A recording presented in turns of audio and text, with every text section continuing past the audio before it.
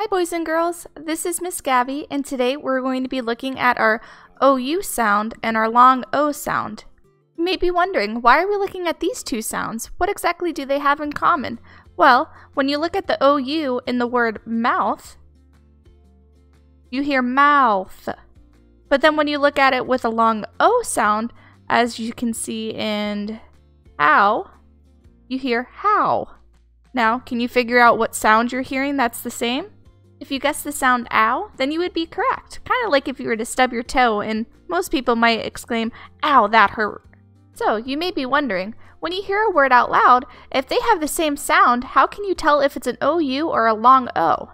It really just takes good practice and word recognition to understand when you would use the OU and the long O. However, there is a good trick that you could remember in order to help you out when it comes to spelling your words.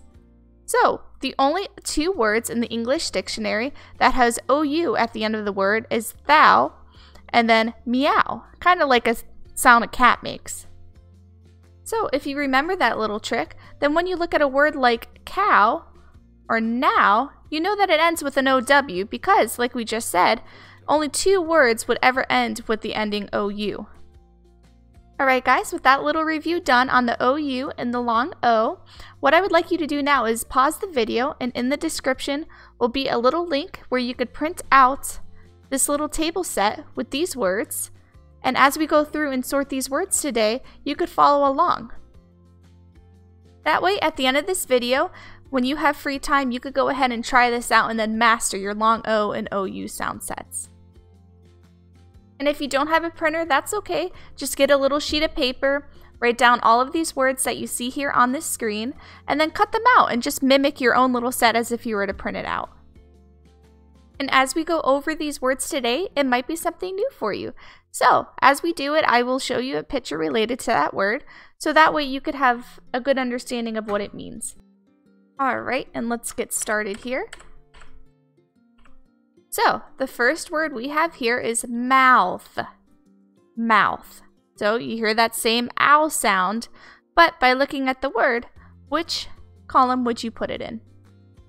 And since this is a video, boys and girls, I might be going too fast for you. So, if that is the case, press the spacebar on your keyboard or click on the video to pause it. That way, you will get enough time to figure it out on your own time. Alright, so when we look at mouth, I see that it has the vowels O and U.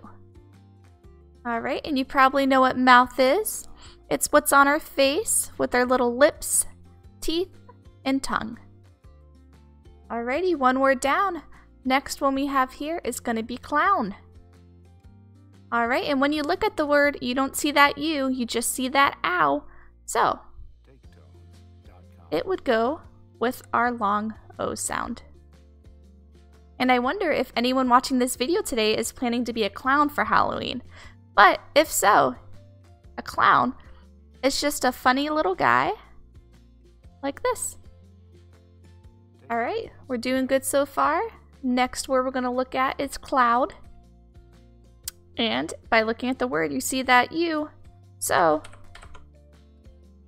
it will go with our OU vowel for ow. And I think you know what a cloud is. A cloud is what we see up in the sky that pours down rain on gloomy days. Alright, the next word we're going to be looking at is found. And looking at that U again, I think we know what column that will go in. And our OU sound.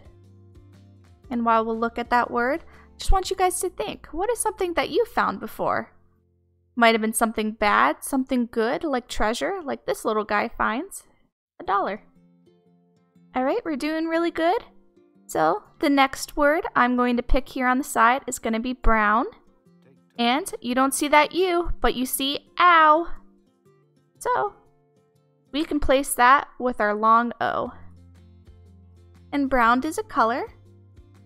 So, use it to describe something, as in this bear has brown fur.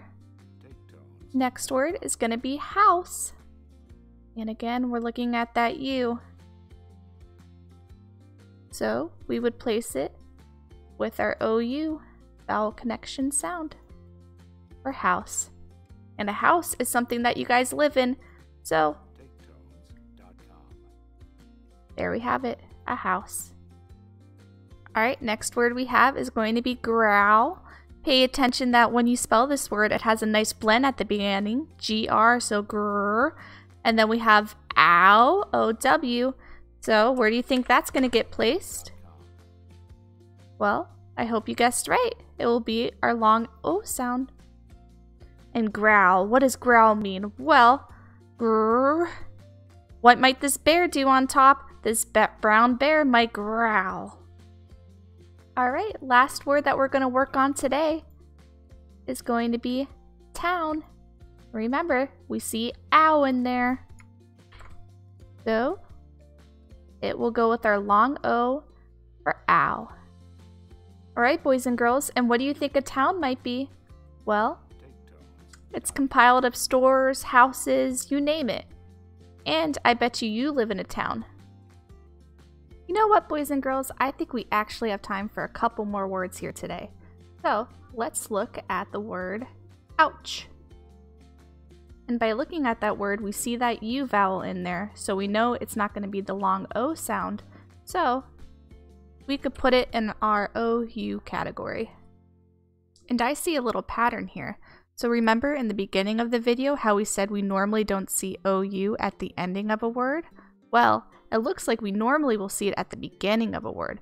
So we see it in ouch, we see it in R, and then we see it in out. But we don't see that long O at the beginning. We normally see that U with it in the beginning. So I think we could safely say that if we ever hear that sound ow at the beginning, it's normally going to be with the OU. Is where if we hear ow at the ending, it's normally going to be followed by OW for ow. And with that, here's our little picture here representing the word ouch. Alright, next word we're going to look at here is going to be cow. Remember, we're hearing that ow at the end, and we see OW and no U, so we can put that in our long O category. And I'm sure you know what a cow is. They make the sound moo. And they are an animal. Alright, now let's do our last example here today. We're going to look at a word that starts with that ow sound. And remember what we were just talking about. So we hear the ow at the beginning, but it's not going to be the long O. It's going to be that sound OU. So with that, we can put that in our OU category. And with that, boys and girls, with our remaining words that we have here on the side, I would like you to finish this activity yourself and see if you grasp the concept on how to differentiate the words when it comes to the OU and the long O sound for ow. And to become a good speller, I would recommend that you take a couple minutes of time out of your day and do this word search by yourself. That way, you can become better at recognizing all these words when it pertains to that ow sound, OU, versus the long O ow sound. And a little fun game you could try is with a parent or a friend. Just have them read these words out loud, and then on a separate piece of paper as you hear those words, just write them down and see if you understand that difference. And with that, I thank you boys and girls for joining me here today as we learned our ow sounds when it comes to the OU and the OW in a word. I hope you have a great day. Thank you. Bye.